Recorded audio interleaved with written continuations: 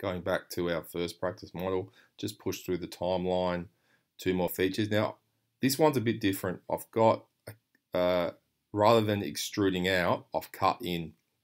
And you can imagine this would be what you would do here to get your USB into your flash drive cover. So, but I'm still going to use a sketch to tell it what shape to do. So using a lot of sketches here. So create sketch, which plane, I want it here. And that was a rectangle shape again. I'll just choose the 2 point and I'm just going to quickly draw it in. Yes, I'm happy with that. Sketch dimension. Notice it says a letter here and there's a few others that says letters. They're just shortcuts. You could just hit D on your keyboard. So I'm going to do 2 clicks here. 1 click, 2 click, and I'm going to do that 20 millimeters wide. 1 click, 2 click. I'll do this 10 millimeters high. Okay, excellent.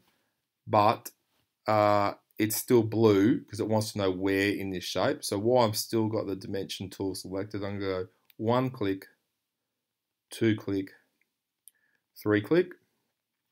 Now I know that this was 50 millimeters long and this is 20 millimeters long. So there's between this gap and this gap, there's 30 millimeters. So 30 millimeters divided by 2, this dimension must be 15. And I'm going to put that in.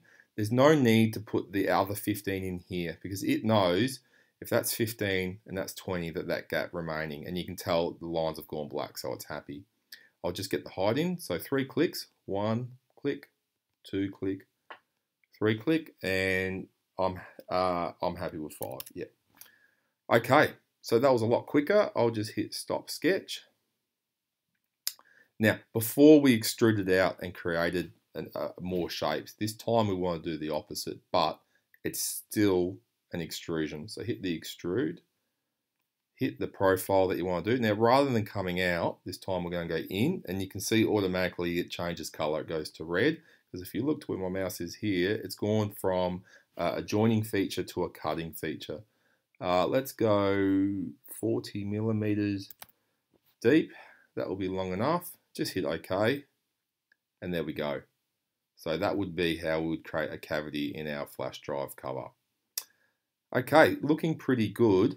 Now, I said you had to do 8 features, and we've only got 7 here. So let's look at the final feature of our original model. So, like Michael J. Fox, let's go back to the present. And you can see I've rounded the corners. And if I look at some of the practice models, you can see I rounded the corners here and inside there.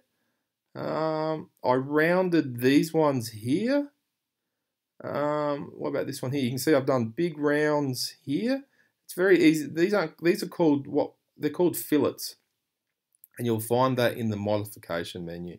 So there we go. So there's fillets, and you can see in the picture there, it's taking corners and rounding them. So it's a very easy feature to get a bit of style in your design. So I'm going to say I want to fillet that corner, and if I hover there, it will still let me do it. And the final one there, and let's play around with some values. How about 5? Am I happy with that? It looks okay. Maybe you want to increase it. So remember, you can go back to your feature tree at any time, or your timeline. Just double click. How about we make that 7.5? And there we go. So that is a very basic introduction to Fusion 360, and I'll just go over the features that we used. Just looking at the timeline, we started with a box just to do that shape. Then we did a sketch and an extrusion to do these shapes here. We did another sketch and extrusion to do the text, but in the sketch we used the text tool to write our words.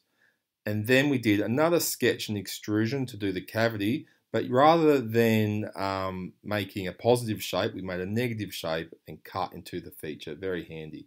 If I just look up here, you can see that's how I would have done this shape here. It would have been a sketch and then a negative extrusion. And the final feature we used was the fillet tool, just to fillet our corners.